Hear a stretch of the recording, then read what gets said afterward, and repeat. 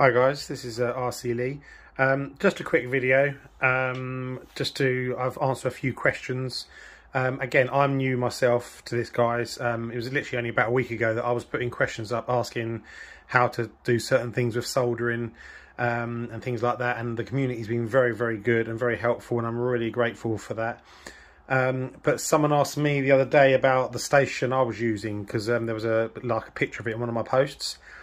And this is it. So this is something that I've made. So this is obviously my soldering station. It is not a bad little one. Don't know if that's coming on the camera. You can set your temperature. You can have certain different set temperatures. So it's pretty good. It's a digital one, obviously. Nice, reasonably good quality iron. Obviously not really expensive because I'm not going into it full blown.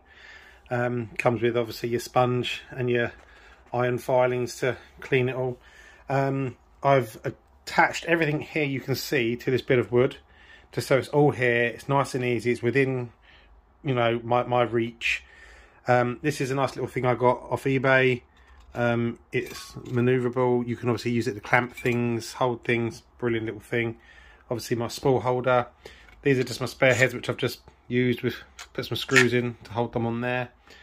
Bit of a heat resistant cutting mat, again glued down, and these are the spare hands, or the spare grips, whatever you want to call them, that came with this unit, and I had a couple of others spare, so I've just literally screwed and glued them into the base.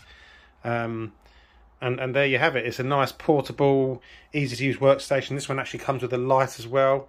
It's not the best light in the world, but it's got a light on it, a little magnifying glass, so that's pretty cool for close-up work. Again, as I said, it's portable, nice and light. I've put some like rubber pads on it so it doesn't scratch anything. There you go, guys.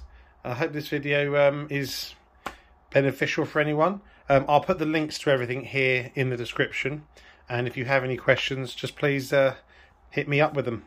I'll do my best to answer them, and if I can't answer them, I'm sure I know someone that probably can. Alright, cheers guys, take it easy, I'll see you on the next video.